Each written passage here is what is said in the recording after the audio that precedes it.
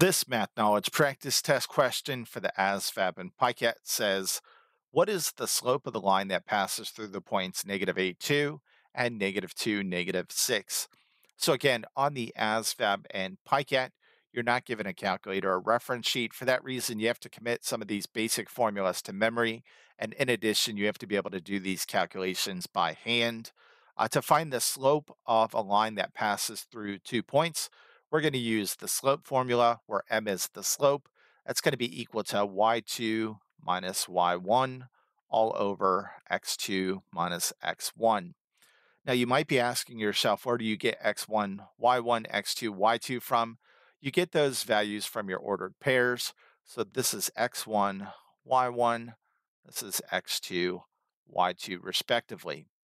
All right, let's go ahead and plug those values in and solve. Again, y2 is right here. It's -6 minus y1, it's 2 over x2. It's right here. It's -2 minus x1 is -8. -6 minus 2 is going to be -8. -2 minus -8. Minus minus becomes plus. So this is the same thing as -2 plus 8, which is going to be +6. Here we have a negative divided by a positive. So we know our answer is going to be negative. This isn't an answer choice because we can simplify this by a common factor of 2. In other words, 8 divided by 2 is going to be 4.